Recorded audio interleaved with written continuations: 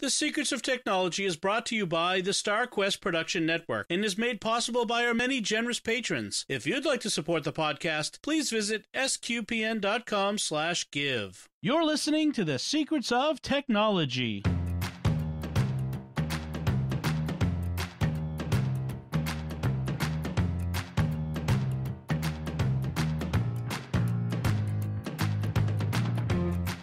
Hi, I'm Dom Bettinelli, and you're listening to The Secrets of Technology, where we discuss the technology news that's important to you from a uniquely Catholic point of view. And joining me today on the panel are Jack Barazzini. Hi, Jack. Hey, how's it going? Very well, thanks. And Pat Scott. Hi, Pat. Glad to be here. Good. So, first, I want to say the big news of the week, of course, is Apple's annual iPhone announcements and related products. The tech industry, the regular mainstream news, they all turn to look and see what Apple does. Even if you're not buying an Apple product, Apple often it's one of the big three makers: Apple, Samsung, Google, you could say, who kind of lead the way in. This is what mainstream flagships type phones are doing. I think it's safe to say that. I mean, Apple gets a notch on their phone, and within a year, everybody's got a notch. You know, it's for good or for ill, it's what it is. So we want to talk a little bit at length about what the Apple iPhone announcements. But I know that there are 100 podcasts out there right now and 1,000 blogs all writing about it. But I want to make sure that we stay with you, the listener, the regular person who's just needs a phone. They're not a professional creative. They're not.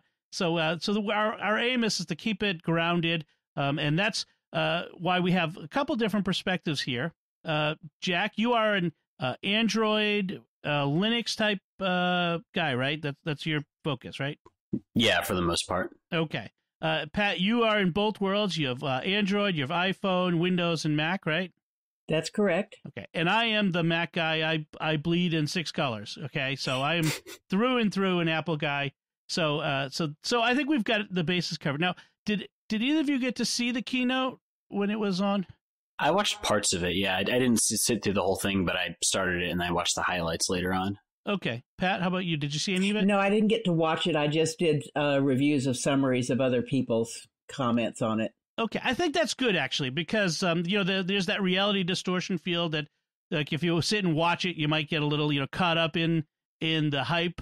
Which I admit to sometimes getting caught up in that. So I'm glad that some of you are inoculated from some of that compared to me. So let's run down the announcements through the as they made them in the keynote, and then at the end we could kind of talk about what was missing. What do we think might have been missing from the announcements? What was unexpected? And what we thought was the biggest news. And then I'll tell you what I plan on buying, because I'm in a buy a phone year every 2 years. So, and if either of you are planning on buying anything, we could talk about that too. But first, let's talk about the very first thing up was this Apple Arcade.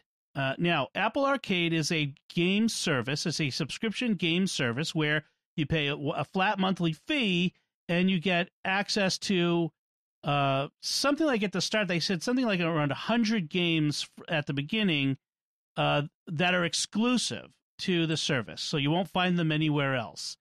And what they announced was, so it's going to come September 19th, and it'll be $5 a month for a family subscription. Well, what did you think about the Apple Arcade so far? They announced it earlier this year, and they kind of laid out the actual details this time. Any thoughts on Apple Arcade? Yay, Frogger. Yeah. There's an updated 3D version of Frogger, which looks interesting. Yeah. And they showed a couple of games. Any thoughts about how it will compete? I don't think it's going to compete at all, honestly.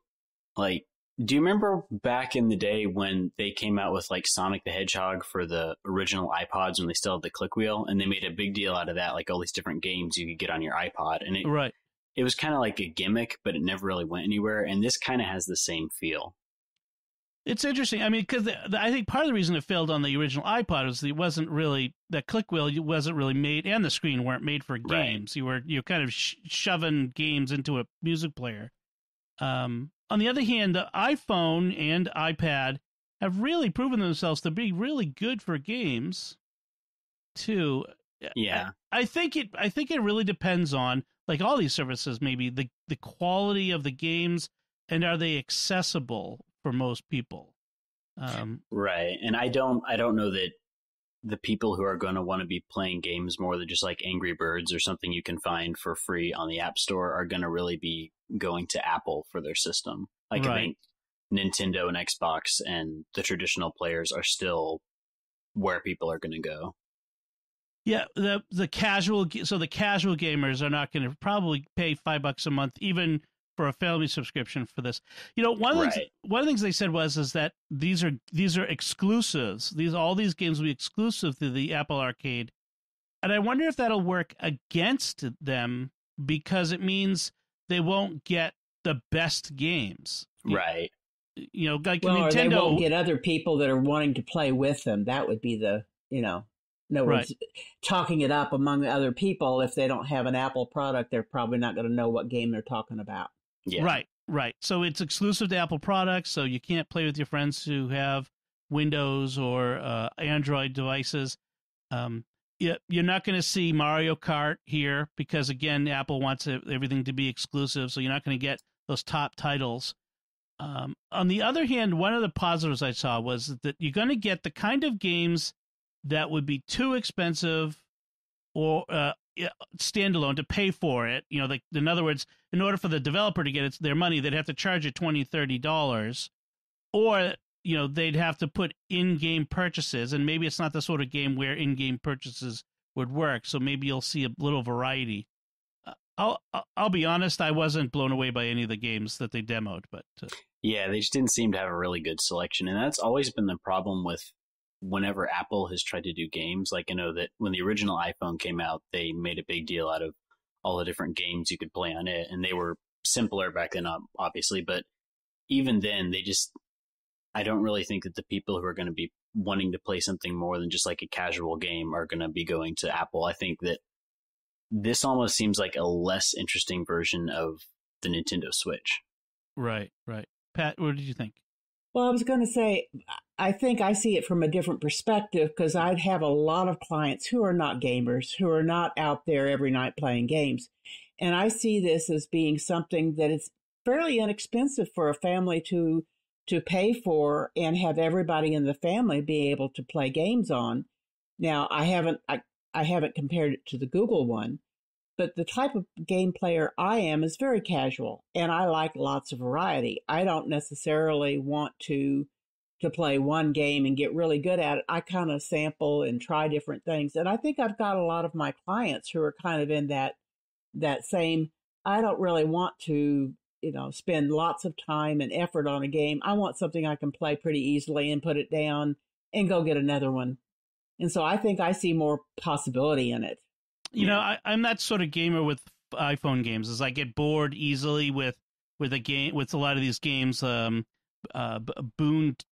Boom and Angry Birds, and I'll play it for a while, and then I get to a point, a level where I just can't get past it, and I'm like, meh, I'll find something else to play.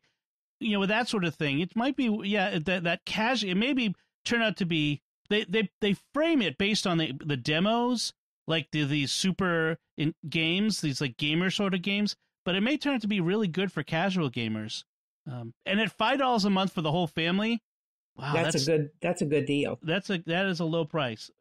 So it'll be interesting to watch. I'll probably get that for my family, or for me anyway. But we'll see.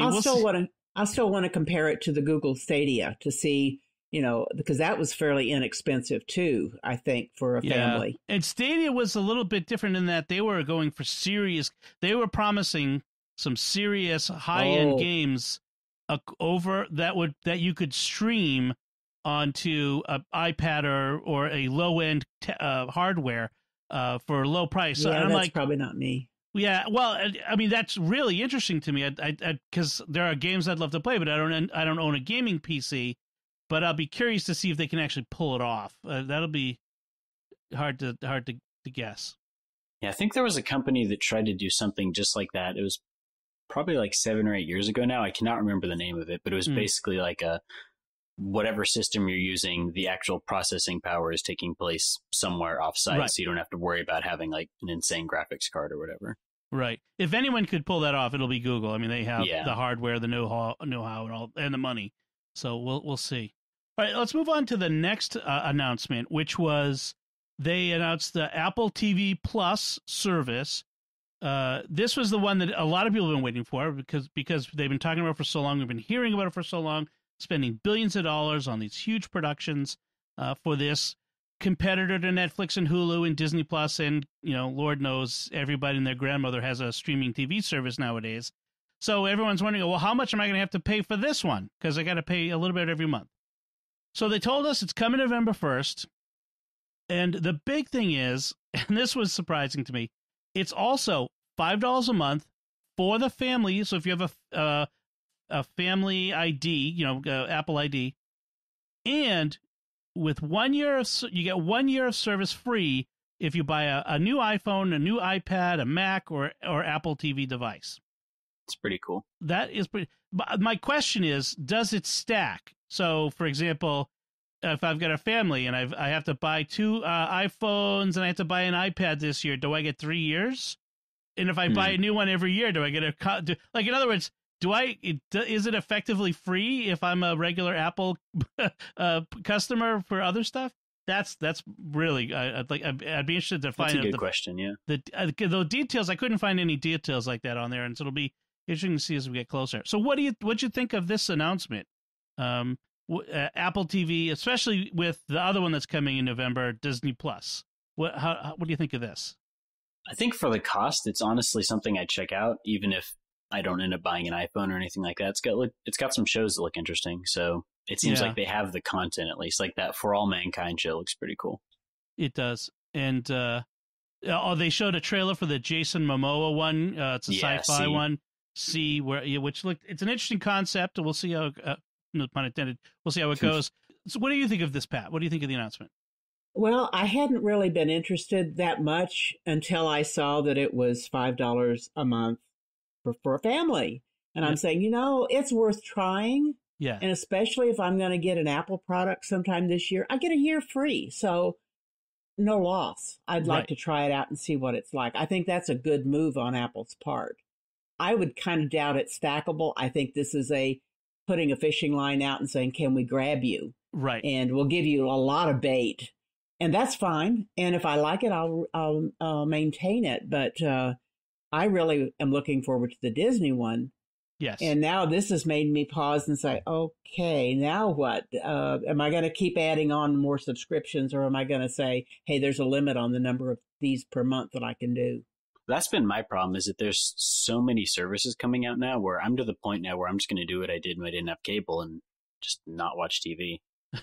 Because it gets to a point where it's like you have to pay for a different service for each show you want to watch, and it's not really feasible after a certain number. Like I have Amazon just because I use Amazon Prime, but other than that was always the thing with Apple. Is I thought maybe will they bundle it in with Apple Music? If you use Apple Music, will they give it to you?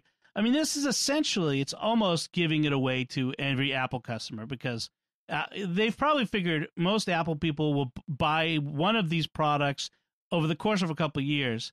I mean, if I'm going to get essentially a year of Apple TV Plus for free, before this, let me back up. Before this, I was like, I don't think the catalog is going to be all that interesting. Like, not like Disney Plus, which is going to have Star Wars and Marvel and everything from my childhood, apparently, and it's going to be all this stuff. And I was looking at Apple. I'm like, well, there's some interesting stuff there, but I mean, I see only a couple things I really want to see. Will that be worth what I thought might be $10 a month? But for essentially free, or even $5 a month, that becomes very interesting. And I think it was a great move on Apple's part. This was a not a shot across the bow to Disney, but certainly an answer, a very compelling answer. In fact, if I was going to be someone who's worrying, it wouldn't be Disney. I'd be Netflix who's worrying. Yeah, I think Netflix is gonna run into trouble really soon, because other than Stranger Things, I can't really think of a show they have that is really like stand out. Compelling, Yeah. must watch. People actually signed up this summer for a month to watch Stranger Things, Right. which is interesting. Well, and that's part of Netflix's problem, isn't it? They dropped the whole show, the whole season at once. So if you want, if you want to watch Stranger Things new season, you pay $10 and then you're there for the year, and that's it till next year when they come back with the next season. Yeah, I wonder if they'll end up moving to kind of how CBS does it with Star Trek, where it's once a week. Yeah, just to keep people for longer. I have a feeling that's where we're going to move back to that model. I have a feeling, which is, and I think Amazon's going to do that, and I think Apple will probably.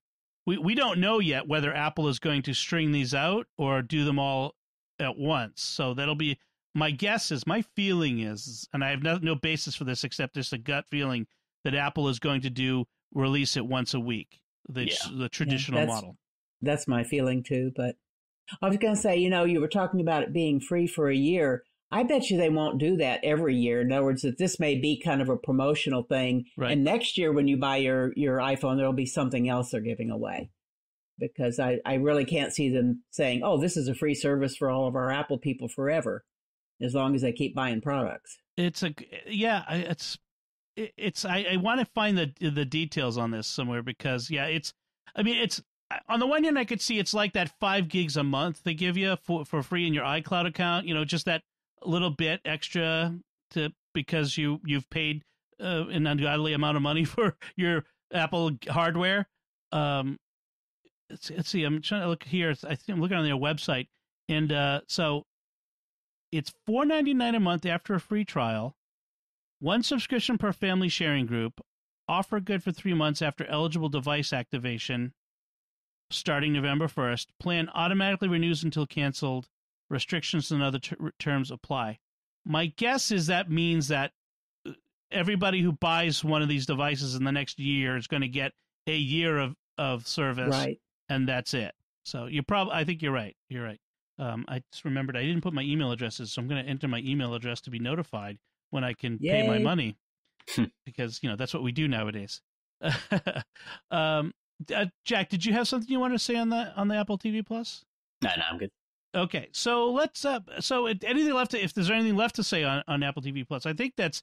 There's a bunch of shows. They seem to be aiming at the high art, high budget, fewer, higher quality shows as opposed to, say, the Netflix model, which a whole ton of stuff all thrown at you.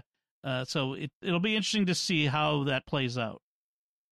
All right, let's move on to the next announcement. Was a kind of a surprise to me, and I'm kind of jumping ahead to our questions at the end. But the iPad upgrade, and this is for the basic iPad model. They have because right now the iPad line has the everything from the mini to the regular iPad to the several iPad Pros. But this is the regular iPad basic model. They've upgraded it from 9.7 inch to 10.2 inch display.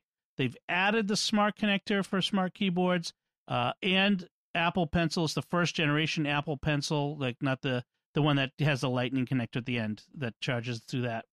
And it still get Touch ID. It apparently must have lightning instead of USB-C since it's got the old Pencil with the lightning port. The price starts at $329, and which is I think the same, and starts shipping September 30th.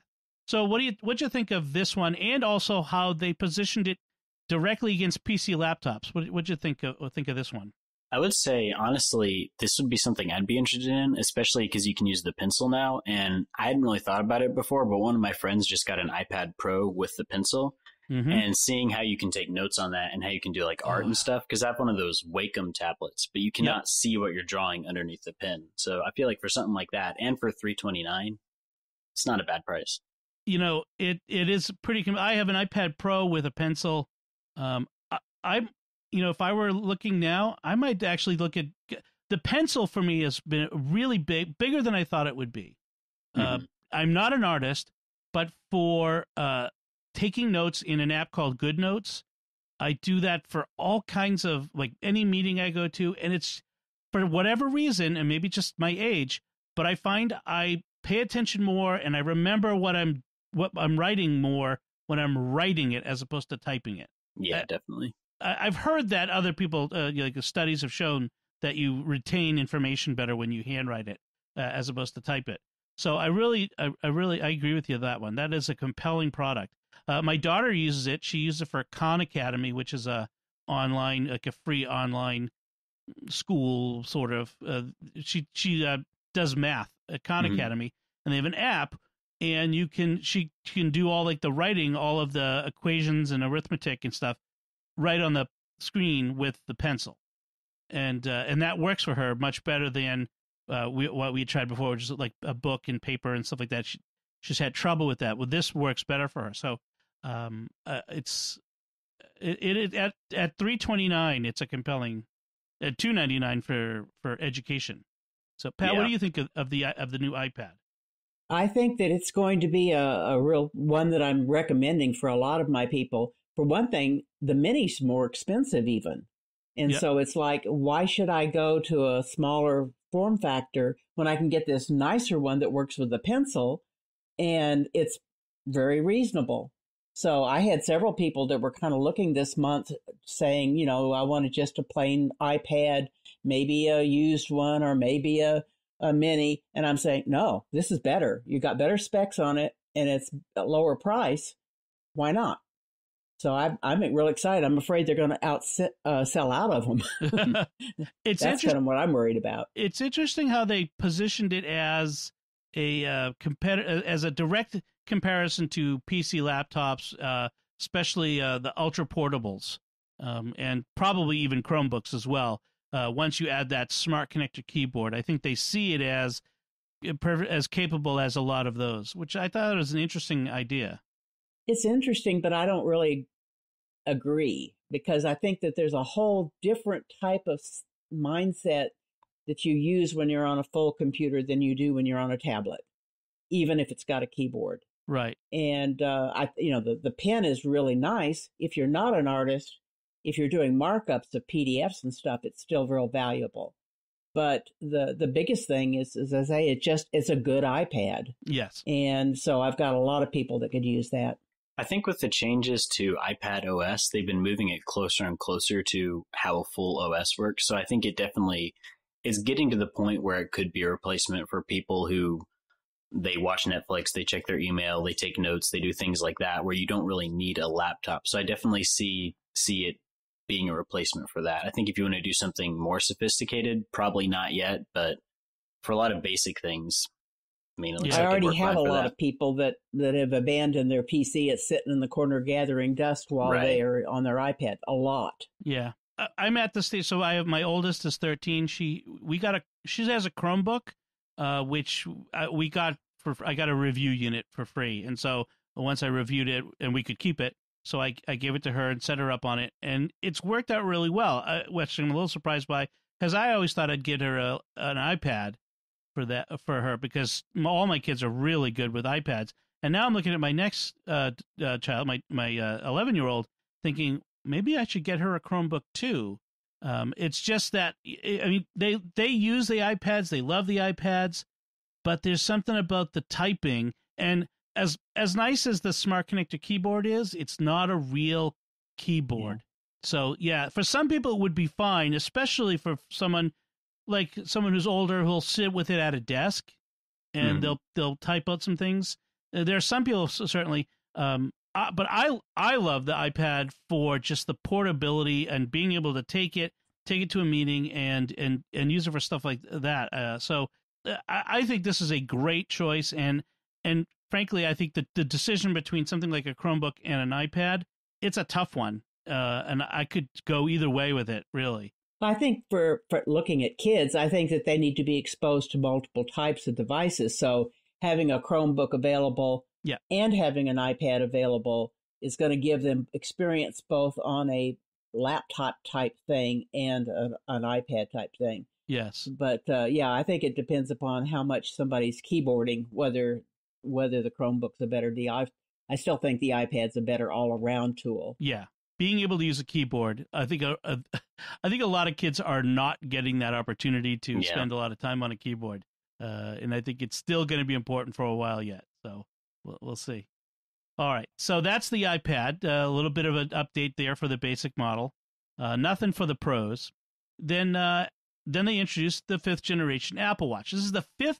The Apple Watch has been around for 5 years. It's kind of hard to imagine. And how far it's come. I have a Series 1, and let me tell you, it feels old and decrepit. My battery runs out somewhere around now. So I'm like, it's around 9 o'clock at night, my battery is pretty much gone. And it's slow and that sort of thing. But the newer the Series 3, 4, and 5, or at least the 3 and 4, look amazing. The 5th, it looks really great. So let's talk about how they talked about Apple Watch. They've really shifted from when they first introduced Apple Watch. At first, it was really a computer on your wrist, a communicator, and it was all about that sort of stuff. And then I think as they saw people use it, it really became this is a health device as opposed to primarily a productivity device.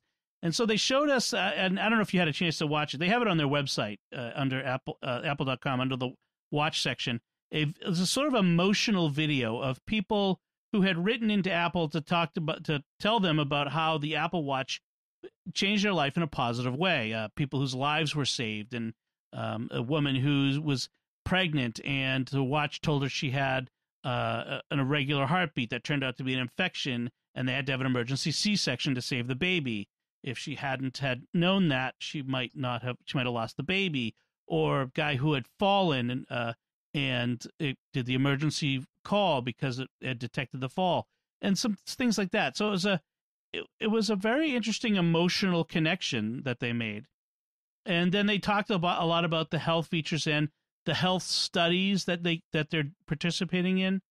And so first I want to talk about that. What do you think about these health studies? Should an Apple Watch user agree to give their anonymized health data to these researchers through their watch? What's your opinion on that? I have already, yeah. And I participated in the EKG study when I've still just got a Series 3, but before they came out with the 4, they sent you a little EKG machine, and you could compare, you send your results versus the watch, and they were saying it's 98%, 97% accurate as far as detecting an irregular heartbeat or a fast heartbeat, etc. So I guess if I'm going to trust anybody with a medical device, I'm kind of leaning toward trusting Apple with that. Okay. Well, Jack, what do you think about the health information? I trust Apple more than Google at this point, but I don't know how much that's really saying. I think, honestly, it's one of those things where if there's going to be hundreds of thousands of people to millions of people submitting data, I don't think people really need to worry about themselves being singled out for any sort of data breach. Like, most of us are not that interesting. That's kind of my view of it. Good. Now compare this to, say, I don't know, Facebook, where a story came out today, and this is just sort of a tangent because it comes up, where there were I think there were Android apps that were for women for tracking their cycles. And as part of tracking your cycle, I understand that you have to record when there is intimate activity. Oh, yeah, I saw that story. And it turns out that these companies were giving the data on the women's activity, the data they were recording, to Facebook.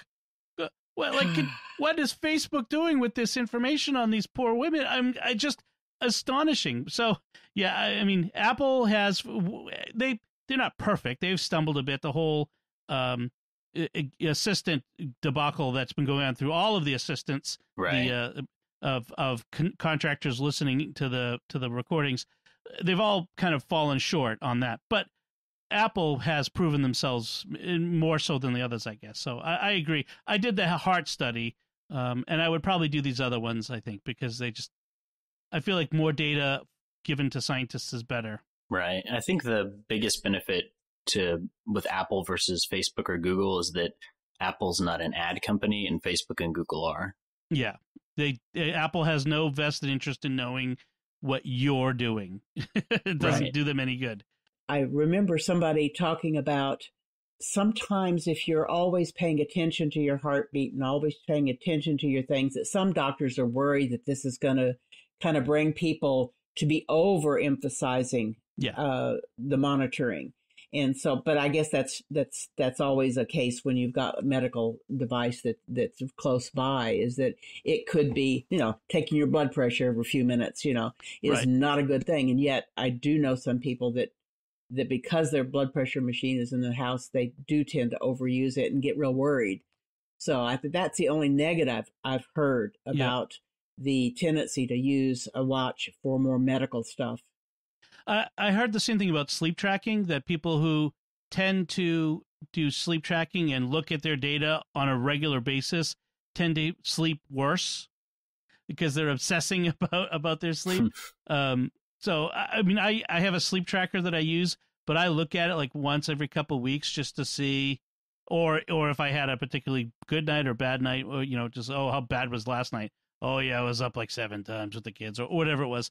But, in general, with this stuff, it's better less is better, I think, and let it alert you to abnormalities as opposed to obsessing over the day-to-day. So, I agree with that. I think in the beginning, people may, tend to obsess, but like I do the sleep tracker too.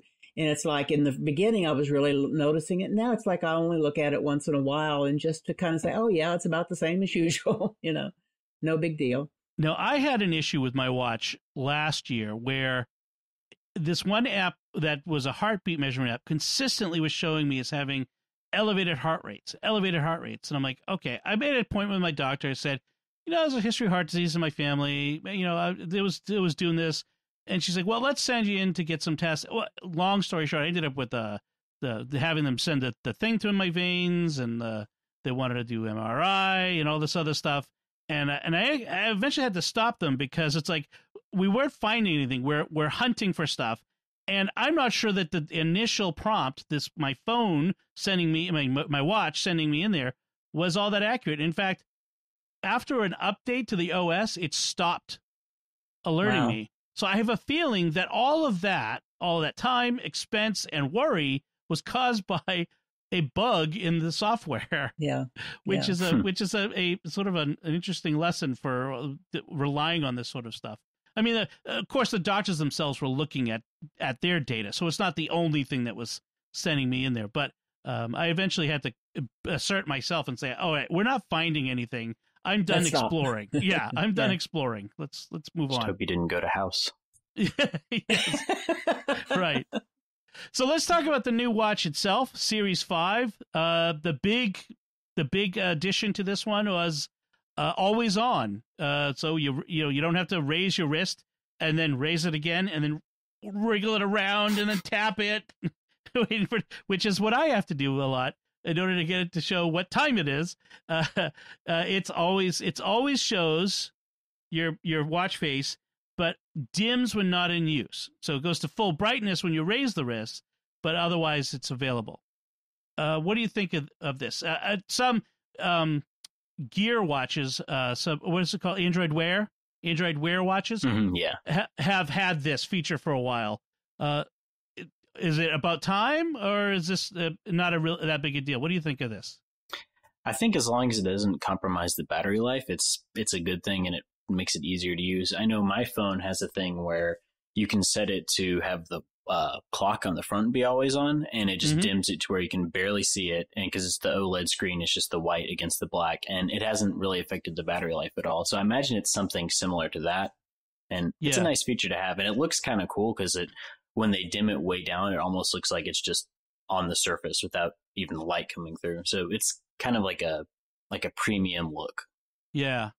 That's interesting. Yeah, I've seen some watches where it's a dual layer, where when the OLED part or the LCD part turns off, there's the old LED screen sort of shining through it. So like the old style digital watch. So, I mean, that's a real power savings, of course. But it's the OLED, like you're saying. And they claim that it has the same 18-hour battery life. that they managed this by increasing efficiencies, which my guess is they wanted to do this from the beginning, but they couldn't get it efficient enough to justify it until now. That's my guess. Pat, what do you think of this, the new Apple Watch? Well, the first one I heard about, I thought, oh, that doesn't mean anything to me. And the more I think about it, I thought that would be kind of nice not to have to tap it every time I want to see, because I don't have mine on raise because I was getting the light coming on when I didn't want it on necessarily. Right. Yeah. So yeah, I think it'll be good as long as the battery isn't compromised. And basically, yeah, mine runs out on a 3 toward the end of the night, but I usually take it off about 10 o'clock, put it on the charger for an hour and a half, and it's good for all night then. Yeah. So yeah, that works. So one of the in their little introductory video, they showed that one of the potential uses is when you're in that long meeting and you want to surreptitiously peek at what time it is without raising your watch. Yeah, without being obvious about it. I like that usage. That's good. They added a compass, which I don't know. That doesn't excite me all that much. I mean, latitude and longitude. It's interesting. I suppose as with scouting, that'll be handy. Geocaching or something would be fun. Yeah. Or sailing, Yep. But no, I'm not going to use that part. And then they said every cell model will now have international emergency calling in 150 countries even without your iPhone. So that's an interesting use. So if you're in France and you fall and you need an emergency call, it'll call the French. It's not 911 in France. 999. I think it's 999. Whatever it is. So they'll call the local. Silver, rose gold, and black, aluminum, steel, titanium, ceramic. It's a bunch of different models. I mean, frankly, I think most people I know, if they're going to get a watch, it's going to be an aluminum. I don't think most people I know aren't going to be shelling out for the finer finishes. Titanium. Come on, that seems like a little excessive. GPS models and cell models are the same price, I think. And they'll keep the Series 3 available for $199, which is interesting. Not the Series 4, but the Series 3. Yeah, I was wondering about that. Why not keep that going? I guess they just want you to just switch over. I think it's an admission that the 4 and the 5 are so close that there's not a lot of difference that they couldn't. I don't think they could get the 4 down to $199. If you know what I mean, they could have done $299. Yeah, well, I think they want to get it way down to make it, something available for the masses. That's for Christmas. So, yeah, exactly. There was a lot of rumors ahead of time that there would be sleep tracking in the watch, but no sleep tracking. Frankly, it doesn't bother me. Again, the battery life is not so long that I think it's worthwhile, and I don't like sleeping with something on my wrist anyway, so. That's another piece of technology that sent me to the hospital on a wild goose chase. My Fitbit, I think I might have mentioned on the show once before, I slept on it wrong, and it pushed a nerve in my head, which caused half of my face to go numb, and I thought I was having a stroke. Oh, geez. So, well, I didn't think I was having a stroke. I thought my face was numb. I went to the hospital. They thought I was having a stroke, and I spent the day in the hospital for no reason. Until a neurologist said, "How do you sleep? Like this?" And I put my hand up to my forehead, and he's like, "Do you wear something on your wrist?" "Oh yeah, my Fitbit, see?" He's like, "Yeah, that's probably what happened." Oh my gosh. There is a comment I wanted to make about sleeping with the watch, because I do. I charge it up before I go to sleep. The nice thing about it is when my phone alarm goes off and my watch alarm goes off, it just vibrates on my wrist. And therefore I like that alarm much better than having to hear a loud alarm in the room when somebody else is in the same room. That's true. So I've really liked the fact that I can just see what time it is, and then I can get alarmed that way. So yeah, I don't think a buzzing on my wrist would wake me, frankly. Well, it does me, but that's good if it does. Yeah, that's a good one. So all right, so all of this so far has been sort of preliminary. This is all the halo around the main event. All of these things are sort of accessories to or connected to somehow the iPhone. So then at the big last announcement is the iPhone 11. And so last year they tell us that the best-selling phone was not the XS or the XS Max, the excessive phones, but the XR, the lower-priced phone. And I think that made an impression on Apple and how they position these phones. The XR was sort of oh, by the way, here's a cheaper phone for you, but you really want these XS and XS Max, but here's a cheaper phone if you have to have it. This year it's, okay, here's the phone. It's really great. We'll talk about it for a long time. And oh, by the way, if you're a pro, you could get this too. You know what I mean? I think it's a different Nice way shift. of positioning. Yeah. I mean, I think it's just the cost. Like last year, was the XR the one that cost $1,000 off the bat, or was that the XS? That was the XS. The XS was the start at $1,000. I think that was the main reason that they're rejiggering their approach, because $1,000 for a phone is kind of insane. Yeah, the XR is what I'd been recommending this whole last year. If somebody wanted a really good phone but didn't want the 8, which was an older model. Mm-hmm. So the XR has been real popular among my clients. And I don't exactly remember, but I think it was like around $700, $800. I was thinking it was $799 or $850 or something like that. Yeah, I think it was like $800, which it's interesting because this year the 11, the basic model, is $700. So they brought it down a little. Deal. Yeah. So what we got? We got a bunch of different colors. It's very clearly a successor to the XR, which came in a lot of colors. They spent a ton of time on all of these phones on photography and video.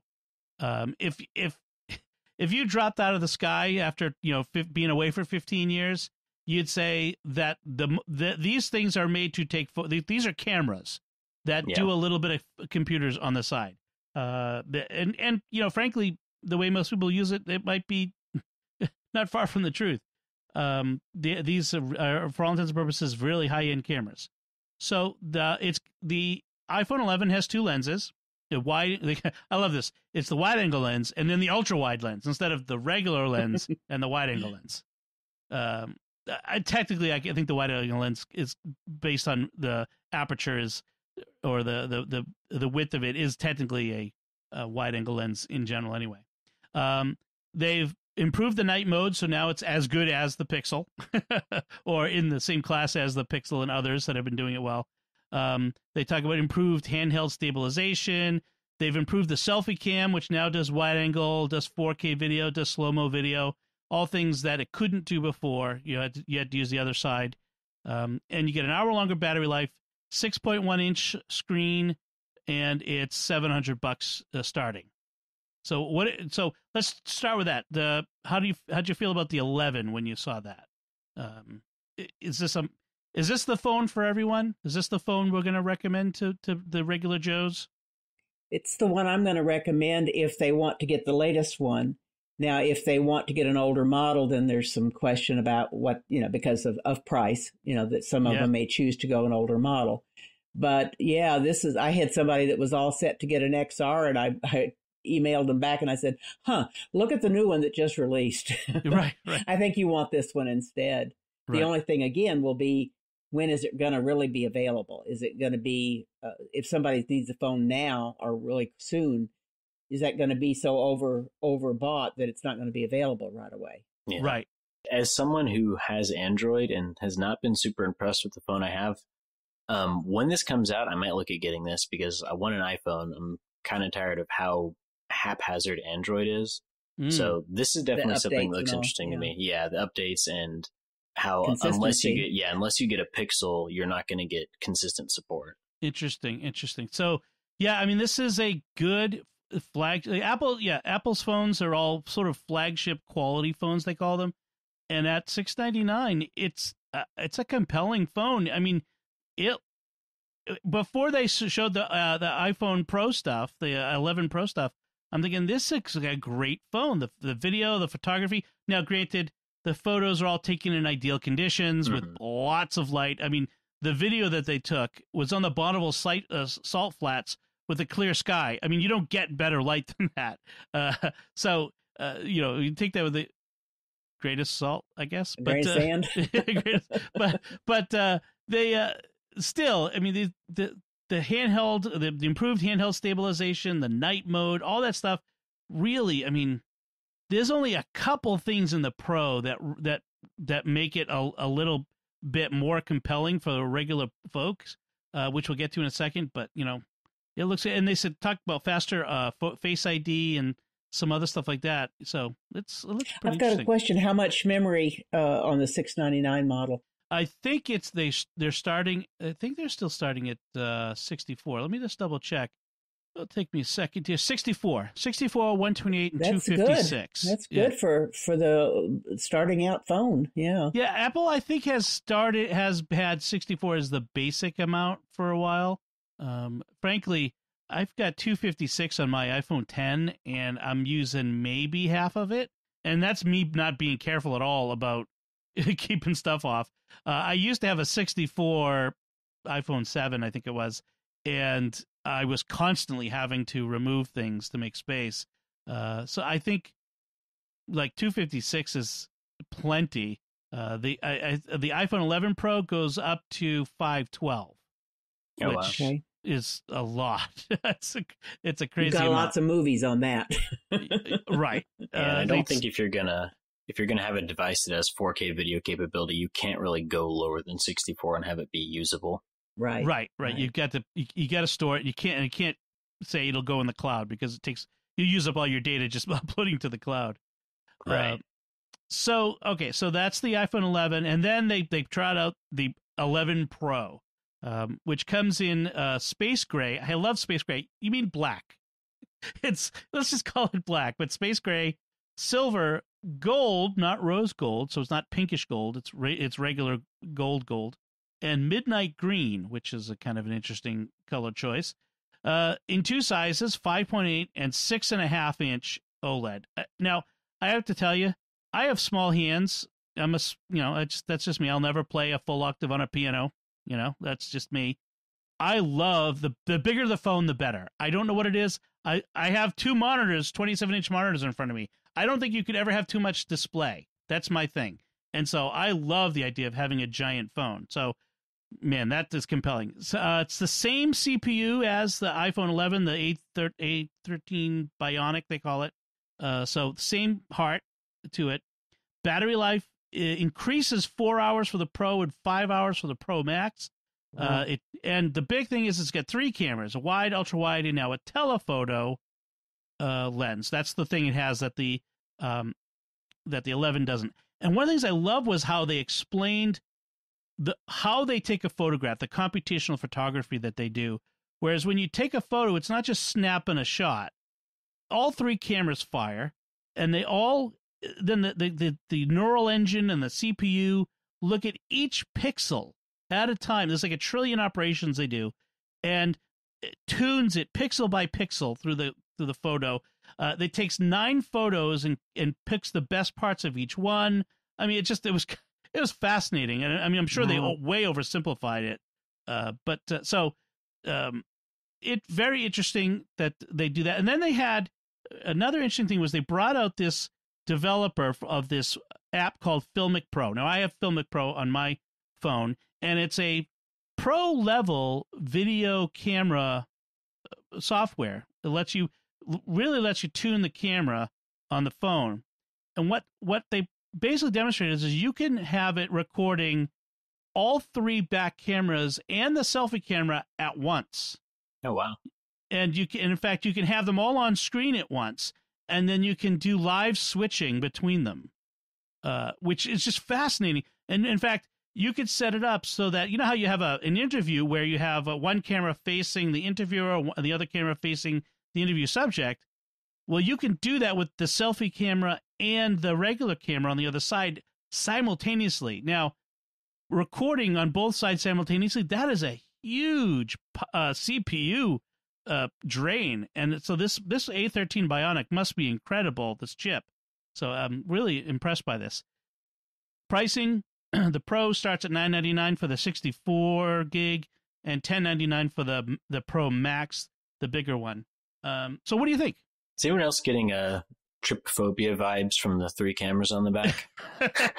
There is a real phobia called trypophobia, yeah, where things gathered in threes. Yeah. I hadn't heard of this. Yeah. I've heard some funny stuff about that. And Jack, in fact, you shared a funny picture of the entire back of the iPhone, all that was funny. camera lenses. 25 cameras or something. Well, it reminds me of Yeah. a few years ago. There was an arms race among the razor, the shaving razor companies. One company would have 2 blades, the next company had 3, the next company had 4, and then you wait for someone to come up with 8 blades. That's 6 inches wide. I mean, Yeah. so I'm not sure where we end with the camera lens arms race on phones, but it's interesting. But is this a phone for the regular folk? Is this going to be the high end people who've got money to burn? I think this is definitely the high end videographer, photographer, at least like high end amateur photography and videography. Like, honestly, if I had $1,000 that I could drop on a phone with a really, really nice camera, I'd go for it, just because it'd be nice to have a good camera and not have to have a camera and a phone and all the different devices you got to have. But I think for most people, the quality you're going to get on the iPhone 11 is going to be perfectly fine. Yeah, I agree. I agree with that. But Pat, what do you think on this? Yeah, I think the 11's going to be for the average person. The Pro and the Pro Max are going to be for those who just have to have the best photography possible.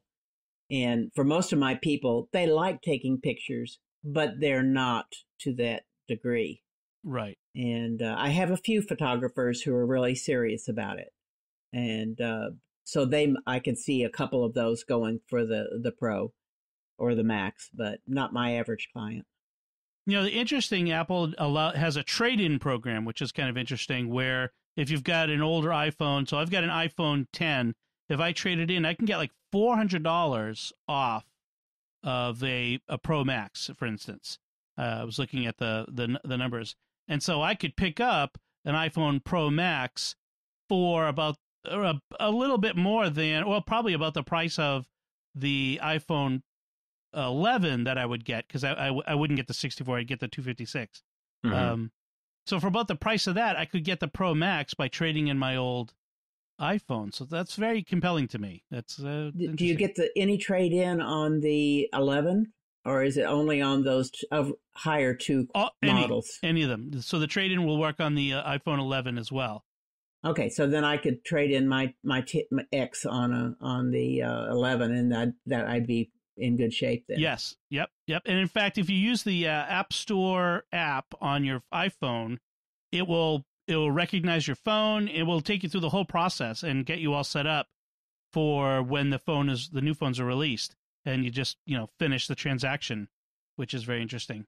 The phones will go on sale on September 20th. Thank you, Apple, for recognizing that there are people who live on the East Coast who don't want to get up at 3 o'clock in the morning. They used to do it at midnight or I think it was midnight Pacific time. Now it's going to be 5 a.m. Pacific time. And so we can sleep until 8 a.m. on the East Coast and make sure we can get our phones if we want to get them right on the first ordering. And that's this Friday. So it'll as I release this will be tomorrow morning. So if you want to be among the first, otherwise it's going to be in stores on the 20th.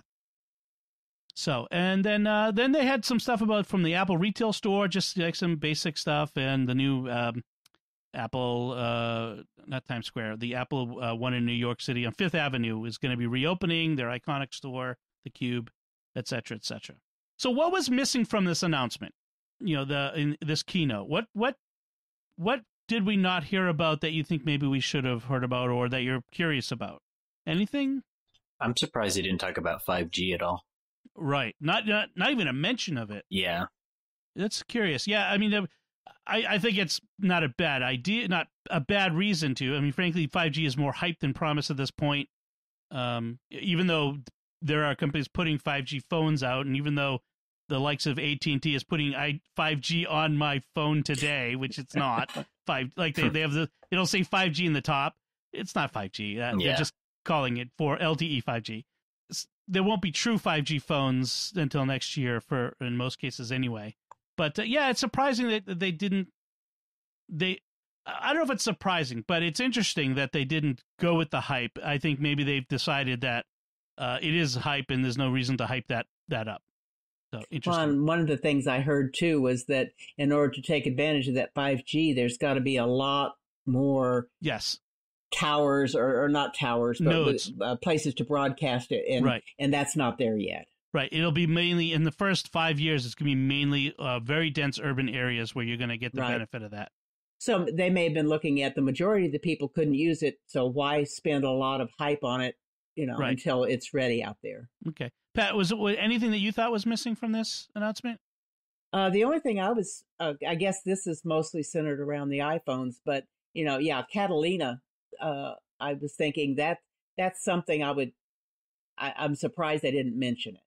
I think they didn't really go into that at all. I think it got press released, and that the new Catalina for Mac, it'll be out in October. Right. But we didn't get a release date for iOS or iPadOS 13, which I thought would be even more relevant to this. Appropriate. Yeah. So my guess is it'll be out when the new phones are shipping. I mean, that's because the new phones will have to have it on them. Also, they didn't talk about any new Apple TV hardware. With Apple TV Plus coming in a month and a half, or so, there was no mention of new Apple TV hardware to connect to your TV. So I thought that was interesting too. I guess it's just, what they have out now works fine. There's no real reason to have an upgrade. Something you're going to plug into your television to play video, as long as it's got 4K. Right. The last one that came out because they could add 4K to it. There's not really a compelling new technology to add to it. That's true.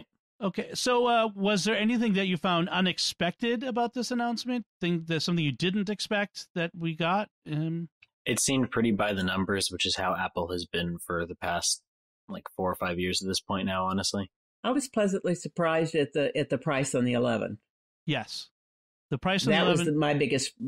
Well, and the Apple TV Plus, the gaming, and their Apple Plus. Yeah, that those were only $5. That was a surprising thing to me. One thing that it's kind of so funny to say, it was surprising to me, was how there's no big objection this year. There's nothing where a lot of the people, the observers, the pundits, the journalists could say, "Oh, Apple, what are you doing?" On the level of removing the headphone jack, or the other things like that, or being over $1,000 for the first time for a flagship phone and that sort of thing. There was nothing. Everything in this announcement today was pretty that's interesting, or even surprising, but it's good, and there was nothing objectionable. No controversy. Right. There's no controversy as far.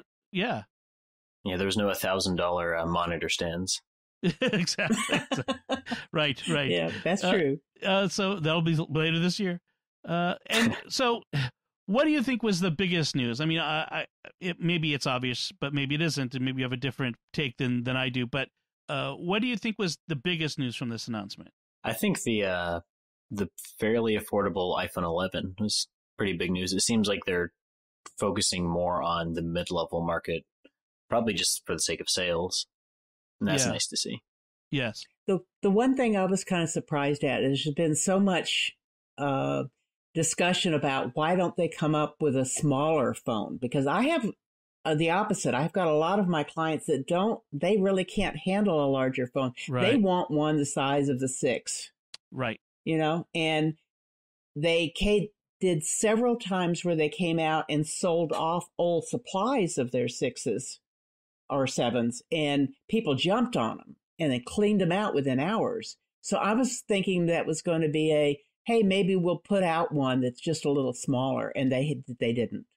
I was real surprised by that. I have heard a rumor that they're planning to launch another phone of the class of the 5C. You remember that? It was the first, sort of like the XR is. It had the plastic back. It was the cheaper phone. It was a little smaller than the ones at the time.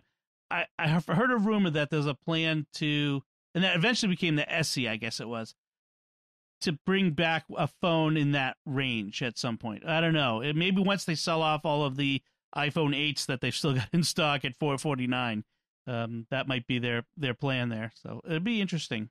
Yeah, I really wish they would have one that entry level one that would be nice for a lot of my older folks. Yeah, they wouldn't go to another brand. Right. I think there is a market for the smaller phone still. I think the phones have just gotten bigger and bigger. Now we're crossing over into iPad mini territory, but there are people who would like a smaller phone. For me, the big news is how capable and well priced the iPhone 11 is.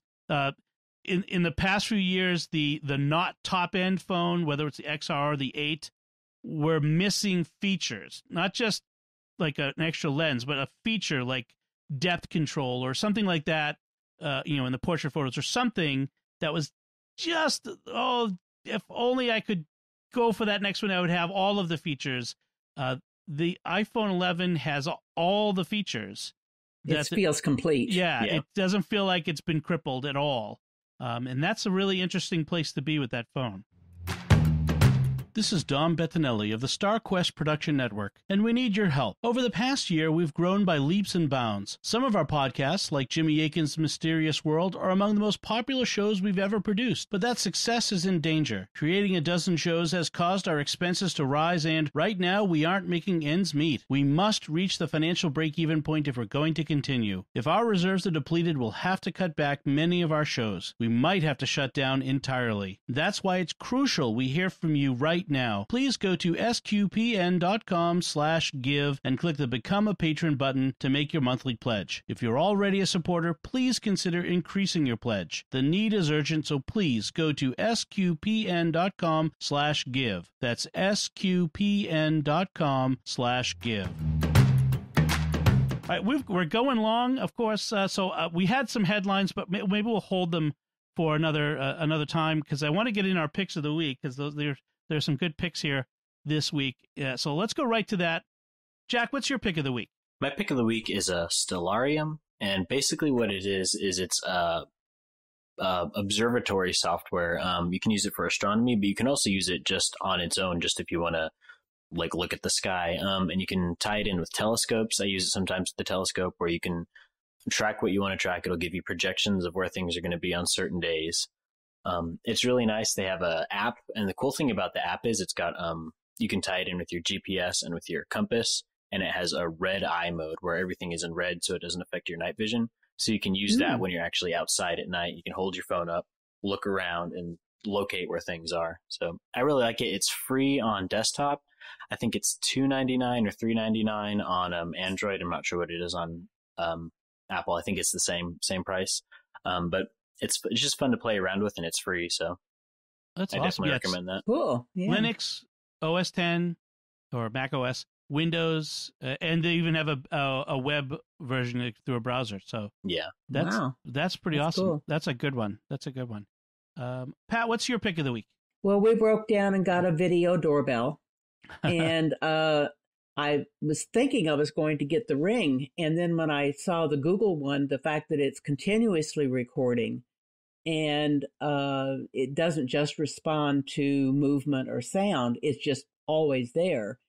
You do have to buy a subscription if you want them to save that video for very long, but it's $5 a month, to get the video saved, and to me, it's worth it. And I've already had a couple of times where it's been very helpful when somebody said they were going to bring something by, and the other person said, did my person get it there on time? I could look and say, yeah, they came up to the door at such and such a time with my package, and it was like leaving a cord for me. And so it's already been helpful. And so I like it a lot. And the only problem was the time involved trying to get the ringer set up right, because you had to go into the old doorbell chime box and fix that. But it's all done, and I really like it. That's nice. Yeah, we've had a Ring for ages. And if I were starting fresh, I might go with that. But I've already got some Ring security cameras, so I'd be straddling two ecosystems. Yeah, you don't want to do that. Yeah, no. But that's one of the knocks I've had against the Ring, was how long it takes for the camera to get going. And sometimes, it tells you there's motion detected, and I go, okay, waiting, and then I see the foot of the person leaving the camera view. I'm like, it took you forever to get started. I couldn't see the person. So, but it's comparably priced to the Ring, so that's good. That's good. Well, my pick is a web service called FakeSpot, fakespot.com. And what it does is it helps you, it spots fake reviews on e-commerce sites. So like Amazon, Best Buy, Sephora, Steam, Walmart, and then on TripAdvisor or Yelp, there's a scourge of people posting fake reviews to falsely boost their total reviews. You have these companies shady companies from various places that are selling knockoff products, and they want to stand out, so they have people post all these fake 5-star reviews or whatnot. And what FakeSpot does is it analyzes them. It kind of keeps some of how it does it proprietary, so that the bad guys don't figure out the algorithm and know how to get around it. But it analyzes them for the quality of the reviews. They look for there's some particular fingerprints. If certain accounts post a whole bunch of reviews on a wide variety of things within a span of time, that's one thing. So it's really helpful. You can put in the URL for any product page on fakespot.com, or they also have a Chrome plugin, so that if you go to Amazon in a Chrome-based browser, works in Brave, which is my preferred browser too, which is Chrome-based. So when you go to an Amazon page, it'll show the grade of the reviews right there on the page. So it'll say wow, B or A or F, which is, and if it has a lot of bad reviews, it might be something you want to think about, whether you want to rely on that, or whether you think that's even a good product to get.